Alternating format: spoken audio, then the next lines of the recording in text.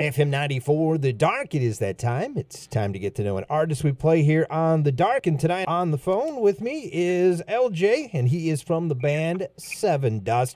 And LJ, first of all, great to talk to you. This is the first time you and I have had a chance to talk. How are you doing? Fantastic. And first of all, let me say thank you very much for taking the time and giving us the opportunity to speak about our music and what's going on in the world right now in this crazy time we're in. So thank you. Absolutely. Now let's talk about that, because I've talked to a lot of artists over the last 3-4 months, a lot of big name artists, and kind of interested to get your take on the pandemic that is happening and what it's doing to the music industry. What has it done, I guess, to Sevendust this year? Well, I mean, completely to everyone. It's completely shut us down as far as touring, being around. I don't like to say fans at all. I like to say the family that supports music. It's completely been a shock, a life-changing experience that we've never thought we would ever experience. But what I'm trying to do with myself and my family is to make sure we do the right thing with social distancing and being proper with wearing the mask, because obviously we're seeing that once we do that, we could probably try to at least get back to some type of normalcy. And that's what I can't wait for, man, because I think music is a healer. And once we're able to get everyone back into a place where we're safe and to play concerts again, I mean, imagine how cool it's going to be when that's able to happen again. Yeah, it is. You know, let me ask you this, LJ. You've been in the business many years, and you guys are a very established band. And I know that you've helped out a lot of younger bands, and your bandmates have helped that. Are you really concerned about these younger up-and-coming bands not getting an opportunity or actually quitting because of COVID-19? Oh no, I would hope not. That's something I've never heard before. I would hope, that none of us would give up, because this is only I feel like an obscure obstacle that we have to either climb over or get around some type of way, but eventually we will. But that's a really cool question, too, because I feel like even as an established artist, this has definitely brought a damper on a lot of things that you think about for the future. But I would never, in my own heart, and this is me personally speaking, and I would hope that listeners out there would understand this too, that you can't give up. We have to keep trying and keep fighting, because eventually we'll make it through this, like we do with other things, you know. So I feel like there's a rainbow at the end of all of this, hopefully. Right. You know, the reason I bring that up is because I'm concerned about the venues, how many we're going to lose, and if that's the case, then these venues are going to be trying to book bands like yourself rather than younger bands or up-and-coming bands. And, you know, that's what I'm concerned about, because I'm concerned about that smaller venue that maybe can't book the big name bands, but the small bands are no longer there. Yeah, I get what you're saying, you know, and so then I look at it like this. Then that might be something that we have to do as people like you with the radio behind you, and people like us could possibly do shows that are safe and can help these bands out. You know, like maybe Sevendust coming through your town when everything is safe, and that local band that wasn't able to play before. Now, guess what? Because of your help and what we're talking about now, we're going to put those guys to open up for Sevendust. You know, I mean, right. I think things like that, just different ways to go down the avenue that we've been forced to go down, we have to make it work. Creative-wise, during the pandemic, I've seen all sorts of creativity via social media and that. How have you guys been doing that? Oh, you know, we're still in the middle of trying to figure out the best thing. You know, we're talking about doing streaming shows and all that stuff for the future, because right now, what we're looking at, we're trying to, what we call is a Nashville run. And that's starting from Thursday, Friday, and Saturday and Sunday, and like doing that little short tour run. But that's only in the places that are going to allow that. But as of right now, we don't know who's going to allow that. You know, we don't even know what's going to happen 2 months from now with what's going on with everyone. So right. It's still a waiting process, you know. And you mentioned the streaming thing. I had a chance to talk with Wes Scantlin from Puddle of Mudd a few weeks ago. And they were going to try to do something like that, and then it kind of fell through because of what was happening at that time in the world. How are you guys thinking about it, and how is the industry thinking about it? Is this something that it's almost like a pay-per-view kind of thing? Absolutely. It's just we're waiting just like everyone else is, you know. And someone asked me the other day, so when do you think you guys are going to be back at a concert? I'm like, well, I can't tell you that. I can't say if we could go to this town in Mississippi and play a show. If who knows what's going on in that town? What the status is of the virus? What's happening? So I can't be that one. I have to just sit back and wait and say I'll be able to be there once it's safe. Right. But all of us, not just for me. I have a family. I have kids. I have a wife. I have little ones. I mean, it's not just me. It's everyone. That's what I worry about. It's all of us. It's you. It's your grandmother, your grandfather, your cousin. It's all of us. It's like we have to do the right thing before we're able to make it happen again. That's all. Right. Yeah. I'm just kind of curious how that if it would work out if people would actually pay to watch a stream. That's kind of what I'm thinking of because everybody's kind of giving it away for free, at least the acoustic shows. But I'm kind of curious to see if you had a full-on show. Like, if you're playing in Nashville and you got some guys to video it, would they have to log in via paying, or is that something? I mean, somehow you guys got to make some money, right? Yeah, that's a good question too. So what I would like to think that if we were able to do a stream, it would be a full-on concert with lights.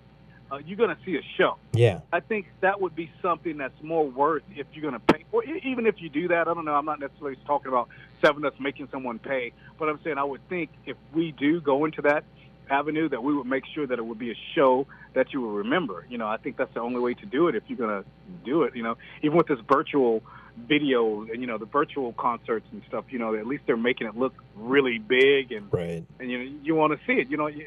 Think about this. We've been in our houses for so long. I think any type of visual scene, I think people will get it. Say, oh, my God, that band that I love. They're jamming. Absolutely. We're talking to LJ, of course, the lead singer of the band Sevendust. And you guys have been rocking, since 1994-ish? Is that about right? Yeah, we've been around for a long time. And the reason I say that, because the latest song that you covered, Soundgarden, The Day I Tried to Live, actually came out in 1994. Is that kind of the reason why you chose that song? Not at all. Oh, okay. We were in the studio, and we're a band that, we've not done a lot of covers. I think we might have done one cover, Marvin Gaye, maybe. Okay. If I can remember correctly, which was one of the best, I thought. But when we were in the studio, it's like, we've never really done a cover. Why don't we try to do a cover for this album, not knowing anything was going to happen, what was going on in the world, because everything was normal at that point in time when we did the album. What cover do you choose? Well, it was very hard when you have so many different entities in the band that have ideas, so it was very hard for us to come up with the perfect song, we thought. So Elvis Bassett, our producer, came up with the idea with the Soundgarden song, which he could have picked any Soundgarden song, any Chris Cornell song, would have been fine. The only problem was me as a singer. I felt like, oh, my God, how am I going to make this song authentic enough for people that love Soundgarden and Chris Cornell to respect my vocals and my band? And I just did it with love, the passion, the energy that his band has given me all these years that I look up to. And I went in there and sang my heart out. And, it's kind of funny how ironically it happened. This album got pushed back, and we didn't know what we were going to do. We don't even know the release date, but we were like, we're not able to release the album. Let's put out the cover.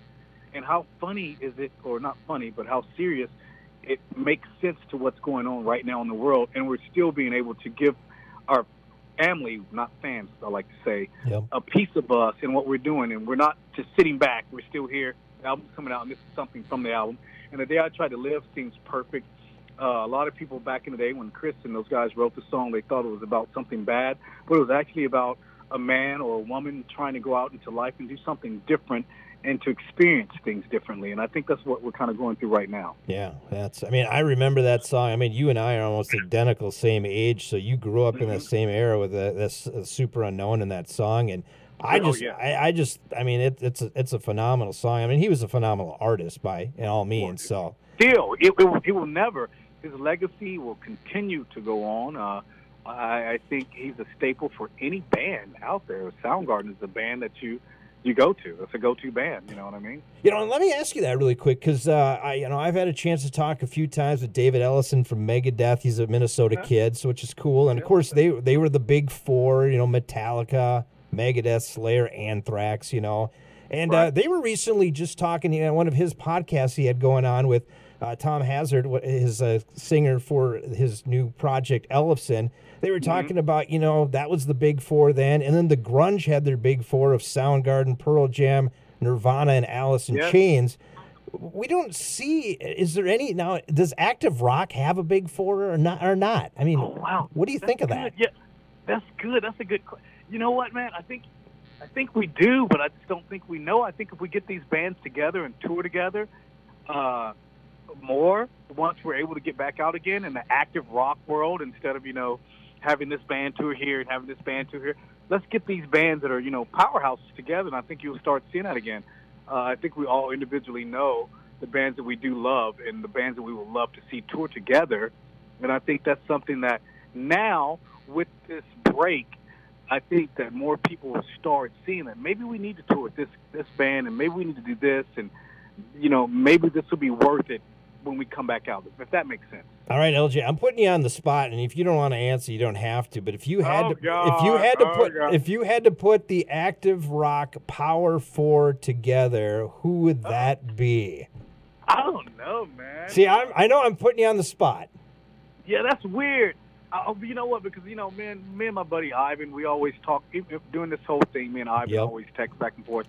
I would love to think that Sevendust would be really cool to go out with power. With a 5 Finger Death Punch. I think that would be a really good thing. Okay. But then you go and you ask me, and then I'm an old school head, and I'm just I love music. I would still like to go out with a band like Tool or Perfect Circle. Okay. I don't know. I think that in this time right now, Sevendust, Rage Against the Machine. I don't know. I think that would. It's just so many. You're right. You put me in a hard spot. I did. Okay, so I'm going to make it really easy for you now. Let's take away any bands that started in the 90s, and let's only go bands from 2000 to today. Who would the four be? Five Finger obviously would be one. Yeah, I like the guys in Fire from the Gods. I really like that band. Gojira, I think they're a great band too. Of course, I love Alter Bridge. I think that would be something good here in the States to do to get together. Let's see. Steel Panther. Let's do it. Oh, there you go. Because we're going to Australia in February. That's the only thing that's booked in the books for us of next year because of everything that's going on. So I would definitely think that a Sevendust with Steel Panther would be great in the States. There's so many, brother. Right. Let's see. Wow, you really put me on the spot there. That's okay. I would like to do it. Maybe Cedar being out on the road with something would be cool too. Absolutely. So the touring you mentioned, it's kind of hit or miss here. You can't do the cross the U.S. kind of tour thing. So what's going to happen here in the next 4 or 5 months? I guess it's just going to be cherry picking or what? That's what I said. We call it a Nashville run, and that's from Thursday, Friday, Saturday, and Sunday. And those are the 4 days. And that's what we're looking at doing in the future. Now, when I say the future, I don't know how far that's along. I feel like we're back to the future right now. But that's allowing in the towns that are going to allow that. And so we're still, to week, every 2 weeks, trying to figure out who's got the spike, who doesn't have the spike. So it's like, what do we do here? Right. And are bands like you willing to go down? I mean, you guys play in all sorts of clubs. I get that. But, I mean, some of the, like a band like 5 Finger Death Punch, I mean, they play arenas. Would they be willing to go and play into a smaller club, even just to get out and play? I would think, yeah, definitely. If it's safe and everything is, legit and nobody's going to walk up out of there sick and take it to their family, I think that any of us as artists, I tell you what, man, I've always been the guy that said, you know what, I don't give crap where we play at. If you give me a trailer bed and park me in a McDonald's parking lot, I'm gonna bring it. You know what I mean? It's like that's what it's about. I don't care if it's the Omni, whatever, Madison Square Garden to the backyard. You know what? It's about music, and it's not about being a rock star. It's about being human. It's about doing what you love. It's about the reason we started this is because we were in our garages and we love to play music. We just got very blessed enough to be able to take it to a different plateau. So I think wherever that's at to be safe, that's where I'm going to bring it. You know what I mean? I don't care where it's at. That's awesome to hear. One other question, and you don't have to answer if you don't want, but I'm kind of I'm curious about the Live Nation thing that came out and said they want to cut artists, pay and all those kind of things, the guarantees and that. I guess what's your feeling on that kind of thing? Oh man, that is a good question too. I can't. I can't say that I don't. I don't say I can't agree because we all have to try to come to some type of happy medium together, right? Yeah. So I don't expect to make the same amount that I did 2 years ago or a year ago when COVID and all this crazy stuff was not happening. When now all of a sudden I have to come into a venue and play for half the people and I still want the same amount? No, I don't. Yeah, I don't. Yeah, so I agree. You know what I mean? It's like, let's work together to continue this so it doesn't fade away. This is what we have, and music is definitely, I feel, a healer. And thank you for having a radio station and continuing to broadcast and to support these bands. But I feel like ultimately, with everything else going in the world, it's so, oh, wow, there's a lot of important stuff that's going on. Yeah. But music, too, is important. And I feel like that we also, in this industry, we have to work together to come to a happy medium, if that makes sense. It does, and I'm concerned because obviously, Live Nation wants to cut your pay, but are they going to raise ticket prices for fans then? What are they going to do? Right, I have no idea. I just know that I still want to be an artist, and I still want to do music, but I still want to be able to take care of my family too. Absolutely, you got to do that. You have to do that because that's the whole thing here. I mean, you love the passion of doing the music. If you didn't have the passion, you wouldn't do it. Absolutely, because you've sacrificed on the road for your family, haven't you?